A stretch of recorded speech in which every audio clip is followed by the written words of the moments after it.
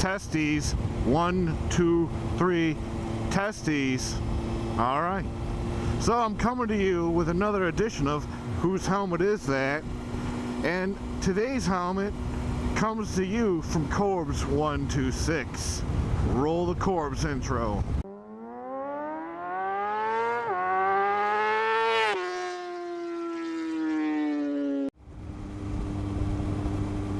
So today I got Corbs helmet. I really didn't do much to this one. Corbs did a pretty good job with this setup. I really only had to rewire his mic setup and basically just clean it up a little bit and refine it. So it wasn't all that bad, but this is the test ride for it. Corbs got himself a setup, and I lent him this Sena unit, and when I installed the Sena unit, I noticed that that the mic install, the wires, while they weren't in a bad spot, I suggested, you know, hey, if you want, I can take your helmet and rewire it and just clean it up and to make sure that the wires are protected and they don't interfere with anything, because the Sena unit that I installed, that I lent him so he could try it out, see if he liked it and wanted to buy one, it was popping and cracking a little bit, and what was causing that was the microphone power source was a little too close to the Sena mic. So I offered to rewire the helmet, and that's what we've done today. And I'm just out giving it the old test ride.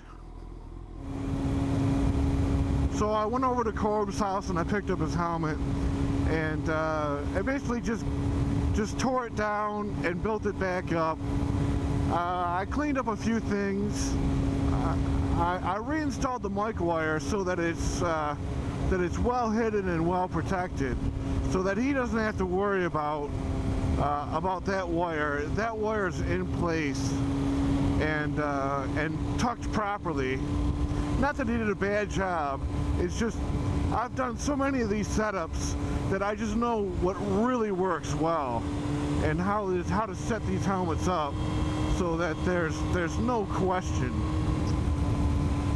The other thing that I did for him is I cleaned up the armature for his side mount over here. Corbs likes the side mount, and I don't disagree with him.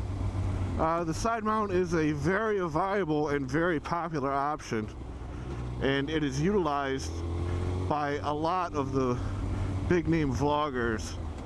So who am I to say any differently?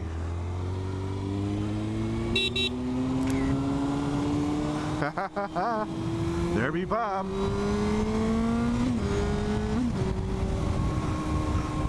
But I wanted to clean it up a little bit.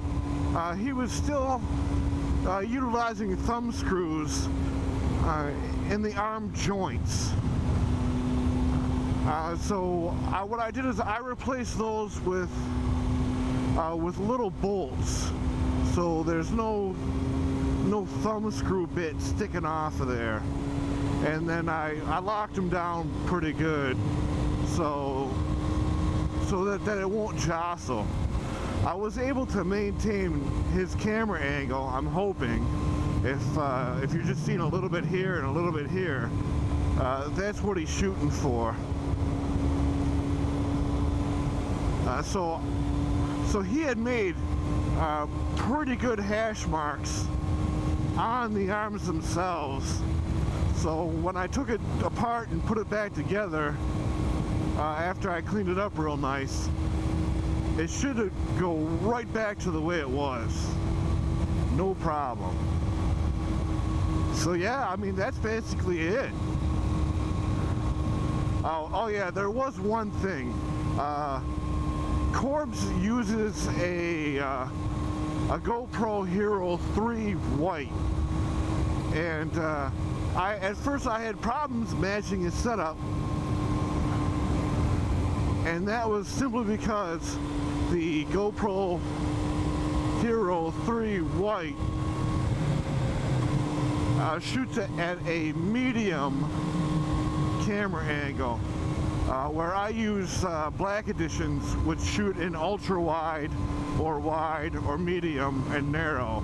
And I had to do a little bit of static testing to figure out exactly how to match his camera. So I learned a little bit of something too. And that's why I enjoy doing these setups for these guys that are in my area.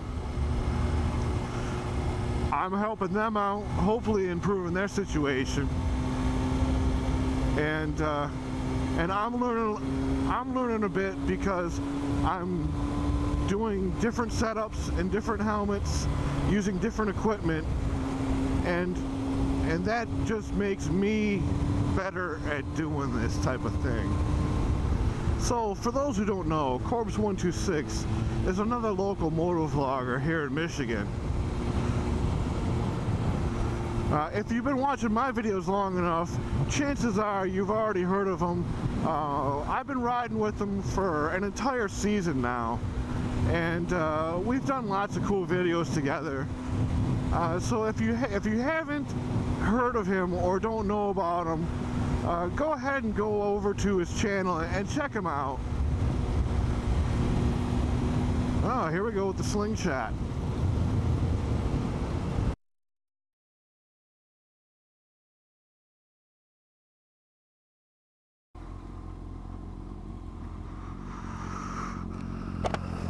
What's going on, man? How you doing? Not too bad. How you doing? Good. I met you before, Brendan. I'm from Motor City Supermoto. Really? I crashed. I got both lights over. Yeah, I was wondering why you were dangling. What's that? I was wondering why you were dangling your leg. Yeah, they're both fucked up, but I saw you. I recognized you from the motovlogging.